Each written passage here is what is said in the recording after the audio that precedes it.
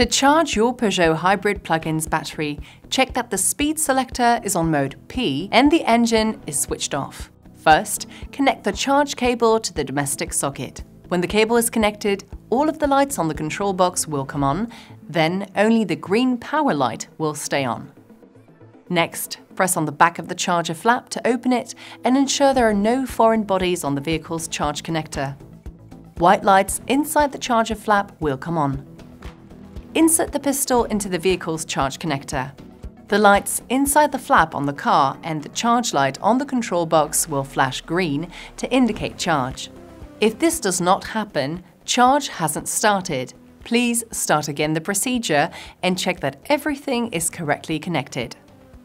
At the same time, when the vehicle is plugged in, the following information will be shown on the digital cluster: battery status in percent, remaining range in kilometre, estimated charge time.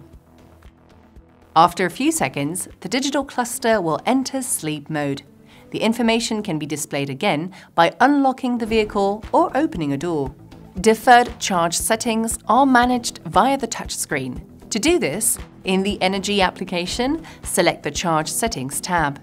Select the charge start time and validate by pressing Apply. Deferred charge settings can also be managed using the My Peugeot application on your smartphone. Charge completion is indicated when the green light on the control box and the green lights in the flap stop flashing. A red light in the flap indicates that the pistol is locked. To unplug the pistol from the charge connector, unlock the vehicle if it is locked. If your vehicle is unlocked, lock it, then unlock it.